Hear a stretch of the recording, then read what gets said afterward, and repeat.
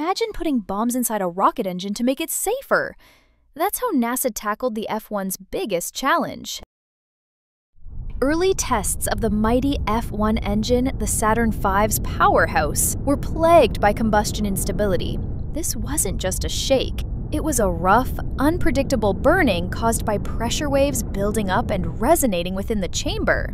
These oscillations, stemming from propellants burning at immense pressures and temperatures, would actually feed back into the combustion process, growing stronger and threatening to tear the engine apart in milliseconds.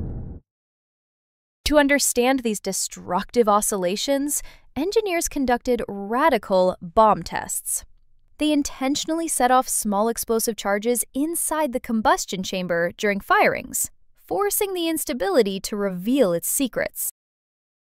This intense research led to the ingenious solution: baffles. These crucial dividers, made of copper and about 3 inches tall, are strategically placed on the injector plate.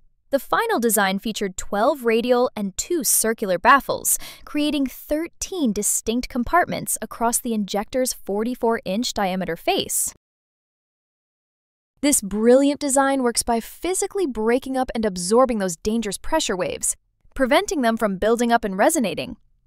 Propellants streamed through thousands of tiny holes on this same plate, and the baffles ensured their combustion remained incredibly stable, quelling oscillations in milliseconds. A truly brilliant design for a fiery problem! Fascinating, right? The F-1 engine truly was an engineering marvel. If you found that interesting, hit like and subscribe for more quick space facts. Don't forget to share this video and leave a comment below. We love hearing from you.